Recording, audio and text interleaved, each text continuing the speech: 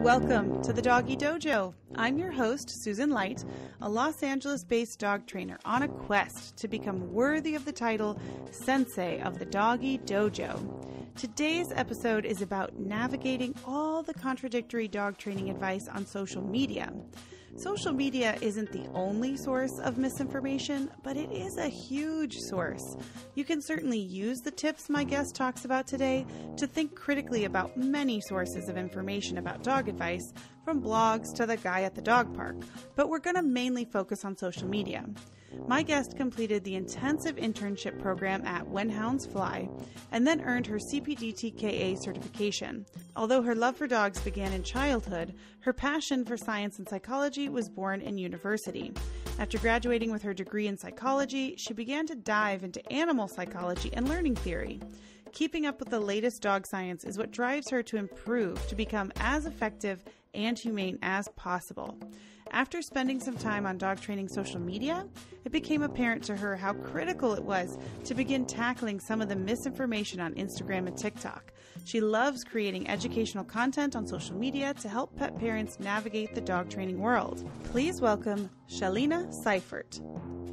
Welcome to the podcast. Thank you for having me. I'm so pumped. I'm super excited. We met, for as much as we've actually met, on Instagram. Yep. So I think you've been a really positive influence on the Instagram space. And I think you're a great person to talk about this. There's so much information that we get constantly from media, but also specifically social media, because it's not vetted, right? Although I don't know how well vetted media is these days. Yeah, Instagram has been selective in some of the topics that they choose to vet and look at, and dog training is certainly not one of them. Yeah. So what we end up with is all these videos with so much just bad information or so much conflicting information. How do you even start to sort through it all? Yeah, and I think that is something, what you just said, needs to be acknowledged by a lot of people. I don't think people are aware that there is a ton of misinformation out there.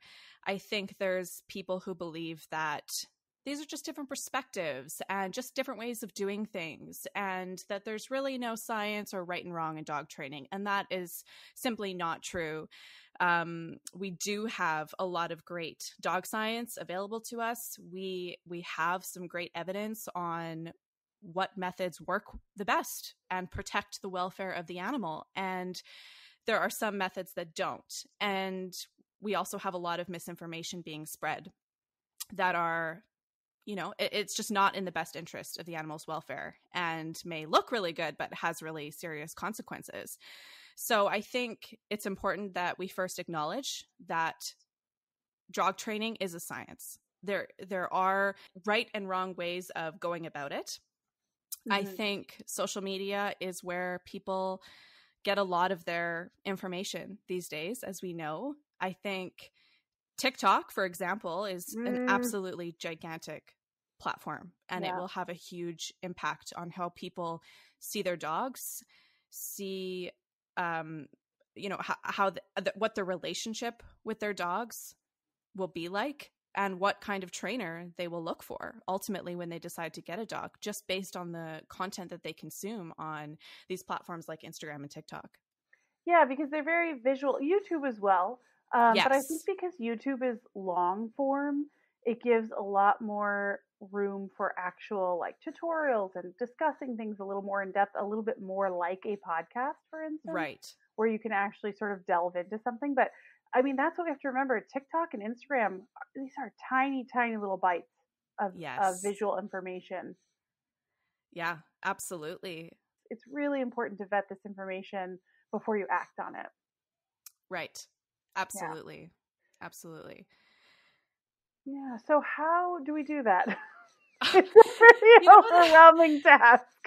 It's one of the most unfortunate things about the dog training world on social media is typically the accounts with the most followers are actually the ones spreading the most misinformation.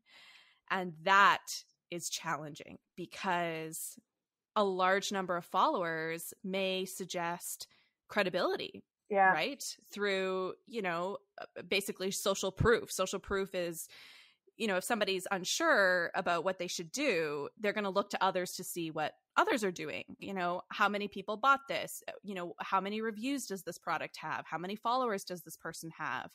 And if a bunch of people are doing it, following it, liking it, commenting on it, it can seem very credible. That is such a good point.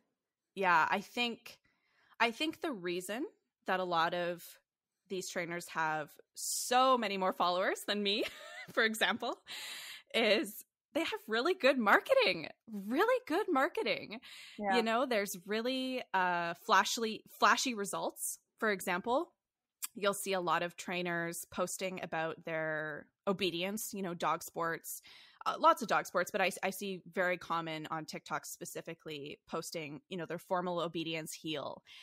And the animals in these videos are seemingly under complete control, which I think people desperately desire. As a dog trainer, when people come to me, they're looking for control over their animal's behavior. How do I stop this? How do I get them to do this? Right? Yeah.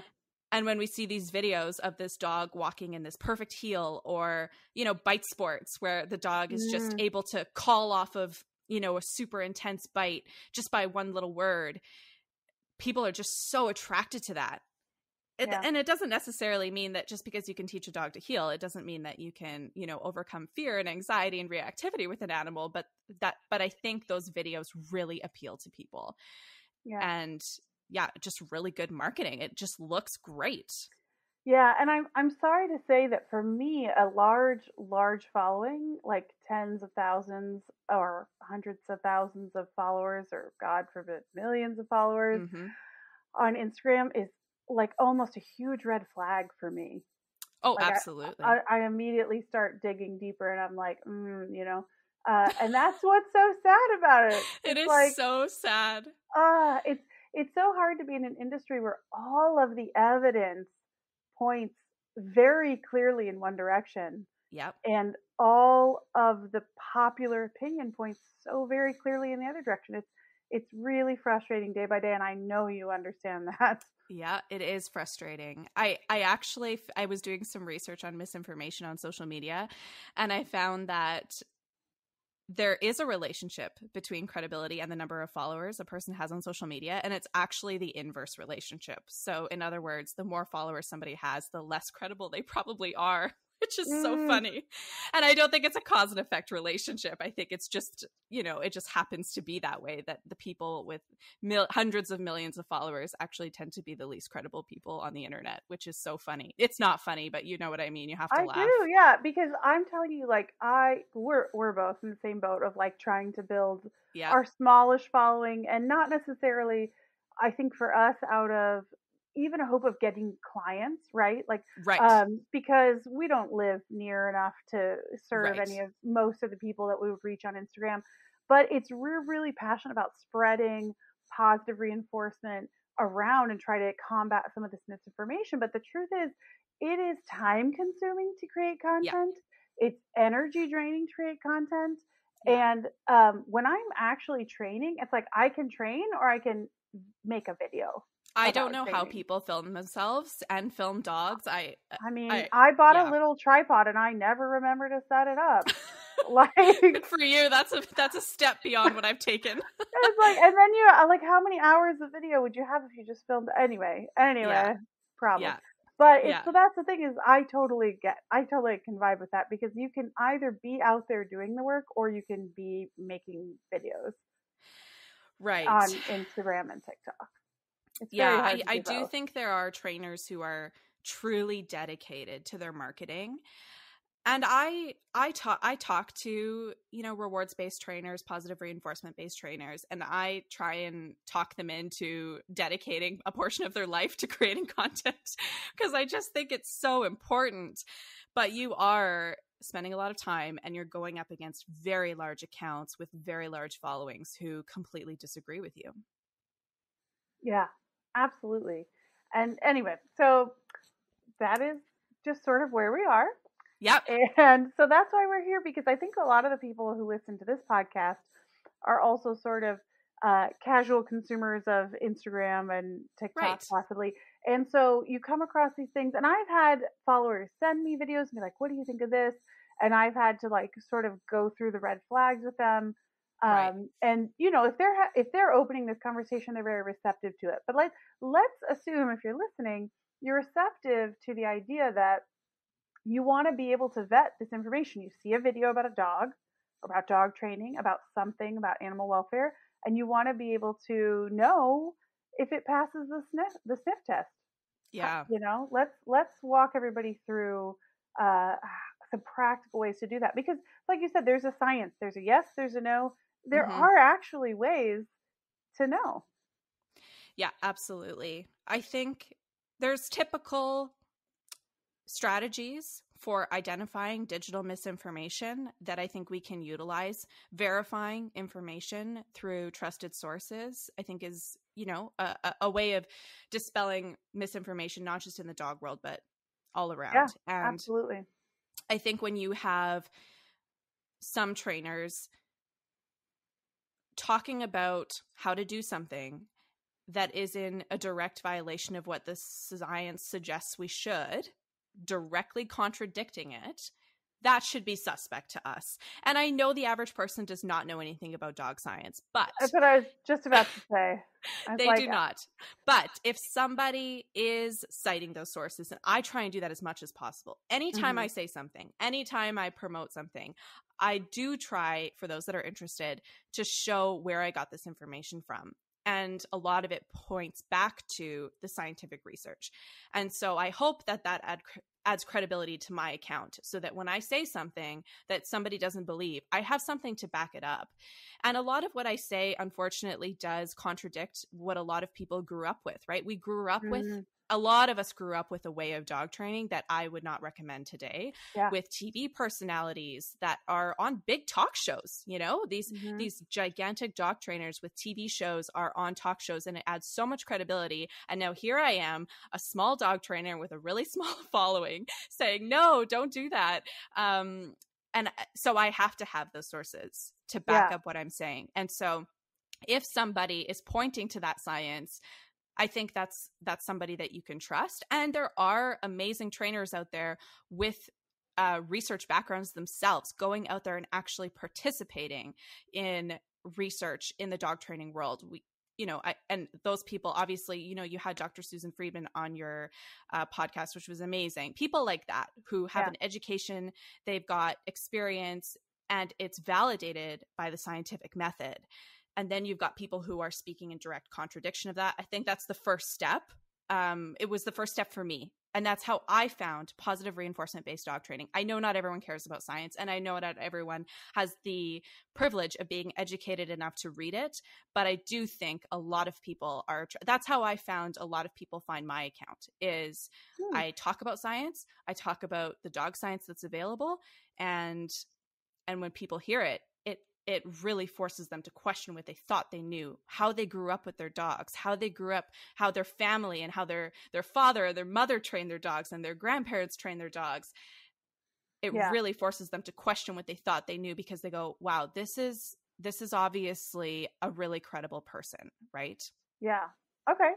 So follow the research back. And I do, people, obviously, I'm going to put your Instagram account and some other links in the show notes so people can find you. Do you still have that highlight with all of, so like clickable links to scientific studies that are backing up these claims that positive reinforcement dog training is better for the animal's welfare? You don't have to take our word for it. Yes, absolutely. Yeah, I think looking at people's experience, I think who you learned under is something that is really valued in the dog training field. And is this person self-taught, or did they attend, a valuable training school, a training organization? I don't think that all good trainers are educated and certified, but the majority of positive reinforcement-based trainers that I know, that I really respect and are doing a great job, are. And on the other hand, people that are not tend to be promoting training methods that are not in the interest of our dogs and the welfare of our animals. Yeah, I agree. There are great trainers doing great things that learned under other people and are not necessarily doing aversive and compulsion based training. But just like you said, people who study, because all the science points this way, so if they've studied somewhere or they've got a certification, they're more likely to have come across this information and be doing it the right way, in a more Right. positive way. Yeah. And I hope in the future that we can make things like certifications more accessible to people. It is an expensive thing to do, and dog trainers are not super well paid. So I think it's important that those organizations are, giving things out like, scholarships for people of color, etc., to make it more accessible to people. So yeah, I think that's the first thing. Absolutely. The next thing I think that we can look at is something that all people who are in the care of animals should value and prioritize, and that's the 5 freedoms of animal welfare. Yeah. I think that this is very basic. And if we're violating basic needs of our animals, I think that that's a really big problem. So the first one is freedom from hunger or thirst. Something that I think we really take for granted in the dog training world. There are people who advocate for, using hunger as a motivator. Yeah. There are really people, there are people on the very far end of the spectrum who starve dogs for a few days in some cases to increase motivation, which is obviously very extreme. But if we are not respecting an animal's basic needs for food and water, I think that's a really big problem. Yeah, I agree. Yeah, and the second one, freedom from discomfort. We could get into this one, but again, no matter what is going on with my animal, I am trying to make sure that she is physically protected. Something as simple as a dog who is lunging and barking, I'm going to make sure that that dog is on a harness, a harness that really protects my dog's body as much as possible while I'm training, to ensure that there is freedom from discomfort. Or injury. Right. Yeah. And that's the next one, freedom from pain, injury, or disease. Freedom from pain. I think, again, people listening, I don't think anybody is saying, I really want to cause my dog pain. I'm really okay with that. I don't think that there's very many people out there like that. I think, again, when it comes back to the marketing, I think people can market training methods so that it sounds like it's not painful. Yeah. So we're going to get into body language to see how our dogs are very stoic. So it's hard to know, but there are some subtle signs that they do give us to indicate whether or not they are in pain. Yeah. And then freedom to express normal behavior. So I love this one because I spend so much of my day trying to provide really safe outlets for my dog to do this. And it breaks my heart when people try and limit this. Things like sniffing, rolling, digging, biting, barking, chewing, destroying, all of these amazing doggy things. If a trainer is suppressing natural behavior specific to that species, I think it's going to come out in destructive ways. Yeah. I don't think it's in the best interest of our animal and their welfare. And it just doesn't help your relationship at all. It makes training really difficult, actually. Shalina is at Indy Does Tricks on Instagram and TikTok. I've put links to both in the show notes. Consider supporting her advocacy for humane treatment and dog training by following her, sharing her content, and interacting with it and commenting. We'll be right back.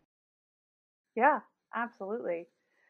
And Dr. Susan Friedman said, too, she said, if you are, because punishment suppresses behavior. So, we'll talk about this, but, if you end that behavior with punishment, you suppress it, but you don't meet that need. If we create a gap in the activity budget, we don't know how they're going to fill it. Right. Right. So they have these needs. They're called needs for a reason. They're going to try a different way to meet those needs. And it's probably going to be a little bit more desperate, a little bit more frantic. Yeah. And I think if your trainer is talking to you a lot about how to stop behavior without replacing it, that is a very temporary solution. And like you said, can come out in other ways. So how do we replace problem behaviors, and how do we provide safe outlets for this behavior? Those conversations need to be had. Yeah. And the last one, freedom from fear and distress, which, you know, unfortunately, a lot of training methods utilize fear. Yeah. And when you punish enough, your animal can essentially learn how to avoid it and live in a constant state of fear of consequences that we inflict on them. Which is so anxiety inducing. It totally is. I think there's also myths that our dogs don't feel those things. They don't feel anxiety. They don't feel fear. They don't, that those are not emotions that our dogs feel, but we have a lot of evidence to suggest that they do. I will put a link about the 5 freedoms of animal welfare because I think it's a fantastic framework it's a great lens to look at all these things through, because basically all of these things that we're trying to get people to be like, please don't do this to your animals, it's violating one of those 5 freedoms. Yeah. So that's easier to see if you think about it that way.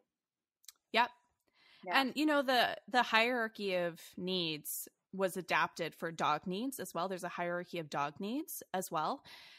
And it's very similar to the 5 freedoms. At the bottom, there's biological needs, there's emotional needs next, social needs, and training needs, a do no harm approach, and then cognitive needs where we have choice, novelty, problem solving.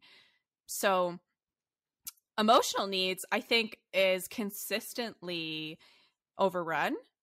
And there's a lot of misinformation that our dogs don't feel certain things, and they certainly do. Oh, yeah. I totally agree with that. They certainly do. So let's talk about how, because I honestly think most people, especially the ones that are, because I have clients even right now that have worked with other trainers like this, and we're sort of picking up the pieces right now, and then they come back to be like, oh my God, I can't believe I put my dog through this. They told me to do that and I did it, and now I see, you know, what it was.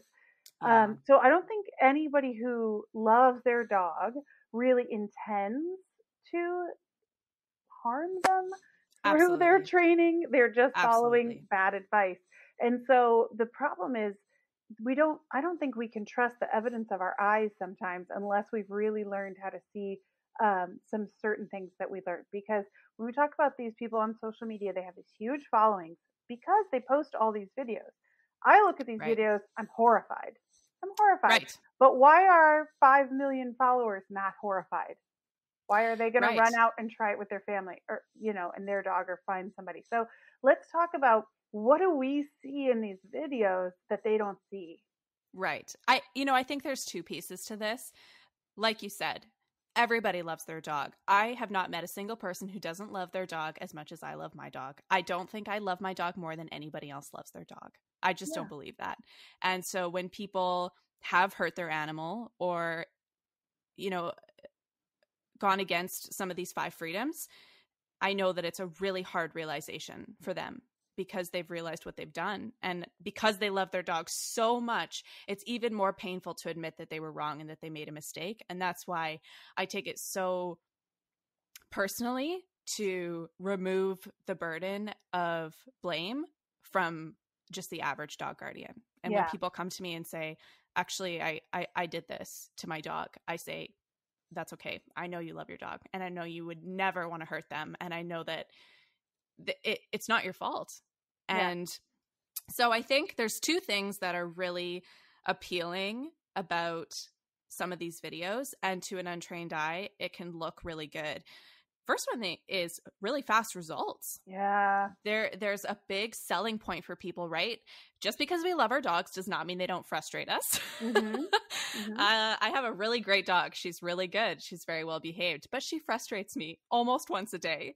And, you know, when we look at problem behavior and we're frustrated, it can be really tempting to go, I can fix that in 7 days. I can fix that in a week. Oh my gosh, of course I'm going to hire this person. Why would I not hire this person if I can get it faster, versus somebody else is telling me it's going to take months, right?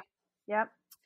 So, you know, there's a lot of before and after videos like we talked about. It's very challenging for us to actually capture a lot of this stuff, but some people really dedicate the time to having before and after videos for things like reactivity, aggression. And when people see a dog who is lunging and barking on the end of a leash to 7 days later walking calmly next to their human, that is Can we so put appealing to calmly me. in air quotes? Yes, Calmly. that's what I'm going to get to. Yep.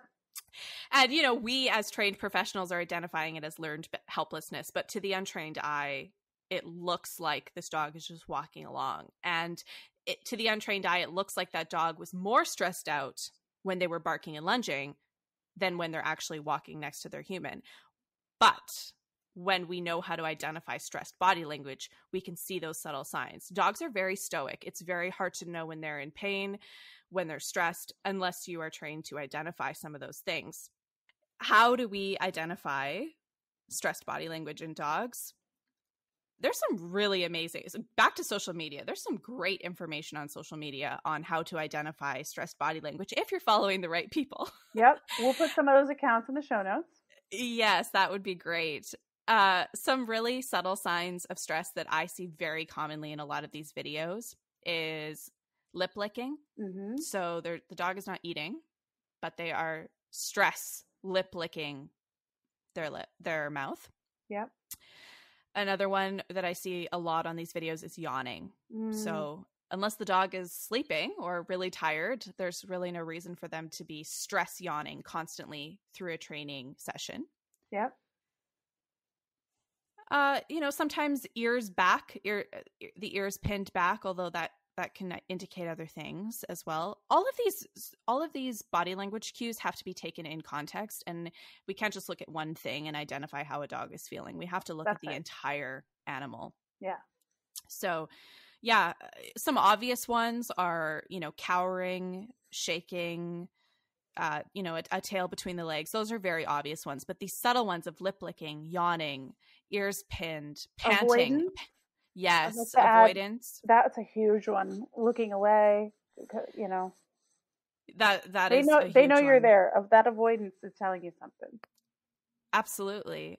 I think on the other side, when we see dogs who are happy to participate in training, they are going to look like they're engaged with the person, right? They're looking directly at them.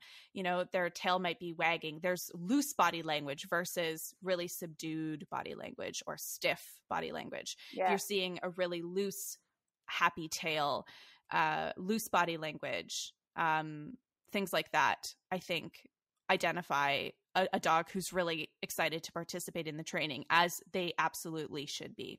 Yeah. Yeah. Also, I would say like the whale eye is one that when you start looking for it, you can see. Depending on the dog, but generally you shouldn't see the whites of a dog's eyes. Right. And it starts to be very obvious if you start to look at their eyes. If you can see any white, that means one, there's tension in their face, which is a sign of stress. And two, that they're probably like over alert, hyper vigilant going on, which means that they're concerned about their environment. So just start to look. If you can see any of the white in the dog's eyes, that's usually a really good indication that they are stressed. Right. Absolutely. And I think we talked about learned helplessness. Yeah. And what does that look like? For me, you can tell when a dog has shut down. And this can happen not just from punishment, but from removing opportunities for reinforcement over and over and over. If the dog continues to be set up to fail over and over and over again, where they just continually get it wrong, you can have a learner just completely shut down. Just start to look for these things in these videos. And once you learn it, you can't unsee it. And it will change the way that you feel about these videos.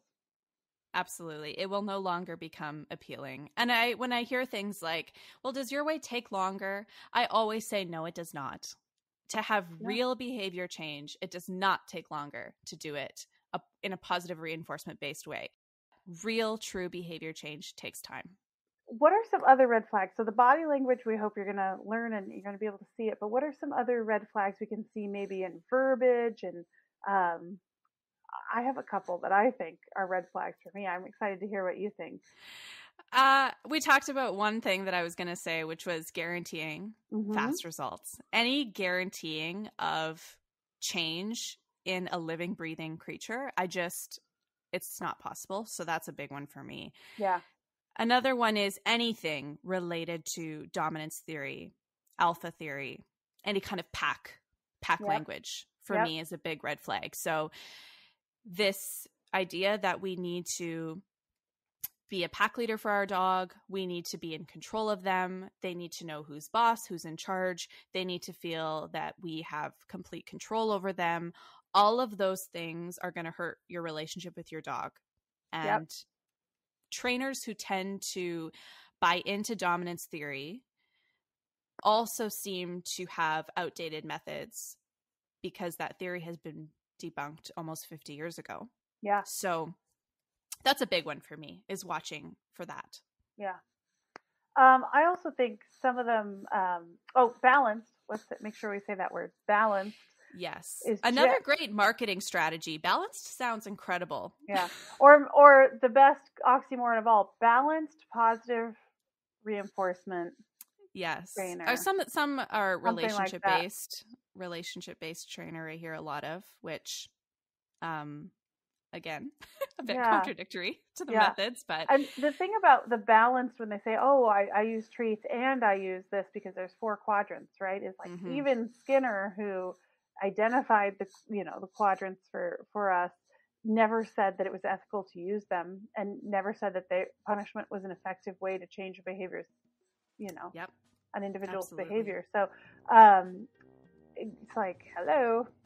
I know. And using all 4 quadrants, I think, again, is another strategy, a marketing strategy, because it makes you sound more skilled than somebody who only uses 2, for example. It makes you sound like you can help more dogs because you know how to use more tools. You know how to use more quadrants. You can tailor your approach more effectively to the animal, when in fact we know that punishment is not needed to learn. Yeah.